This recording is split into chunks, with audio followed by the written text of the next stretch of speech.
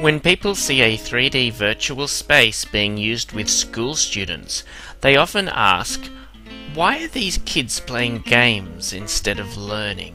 People have a tendency to associate this sort of virtual environment with computer games. But a 3D virtual environment is not a game. It's a space. It's a space with its own special rules and potentials.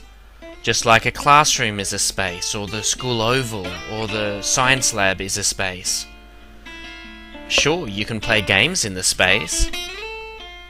The space itself is neither good nor bad for education. It depends entirely what you're doing in the space.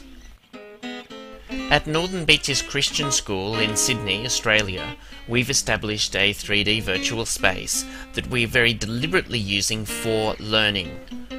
We use the space for learning in two very distinct ways. The first way is using the space for undirected, unplanned student learning, where students use their initiative and creativity to build, explore and create in teams of students.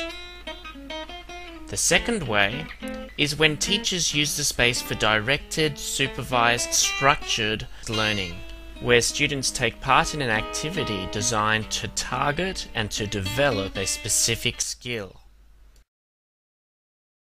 All of these buildings were created by students independently, collaboratively, using skills that they acquired by themselves with no teacher assistance.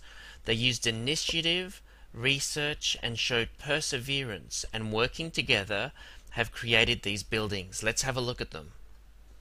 Here is a student-created clothing shop selling virtual clothes that other students can wear for virtual money. In fact, this particular student now takes other students' clothing designs and sells them on in this clothing store on a commission basis. Here, students have created and managed their own bookstore, selling literature, poems and